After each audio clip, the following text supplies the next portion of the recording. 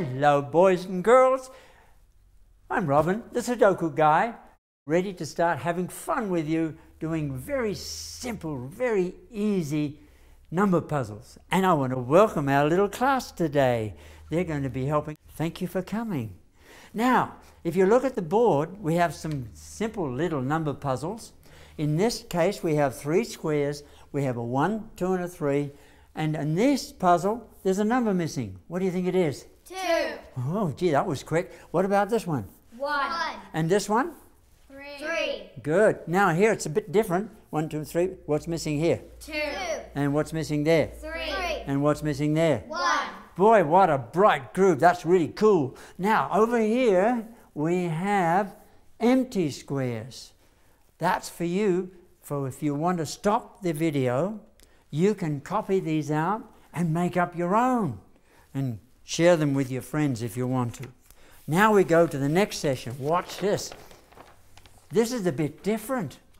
We still have 3 squares, but there's still a number missing. It could be a 1, 2, or a 3. Can you tell me what is missing there? 3. Well, that was easy, wasn't it? Cool. Great. What about this one? 1. Excellent. This one? 2. And this one? 2. Oh, nearly tricked you. And this one here? 2. And this one? 1. And this one? 3. And this one? 1. See, aren't they easy? But they don't always stay easy. They get harder as we go. Now, you can stop your video and draw these out and make up some puzzles like this for your friends, or perhaps grandpa or grandpa or somebody in your family. Now let's go to this one. Wow. These are squares. We call these squares, but there's another name we give them, and it's called a cell. Can you say cell? Cell. Yeah. Well, what's missing here? 4.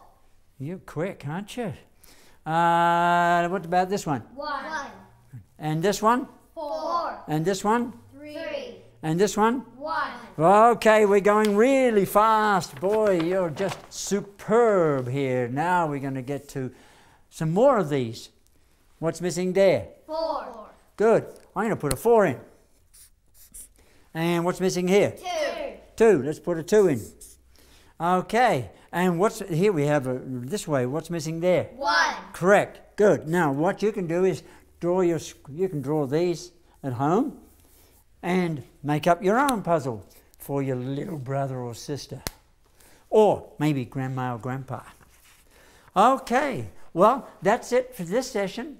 And we're going to be going on to some more puzzles on the next session, and this next session is going to be covering numbers up to 6 and 8 and right up to 9.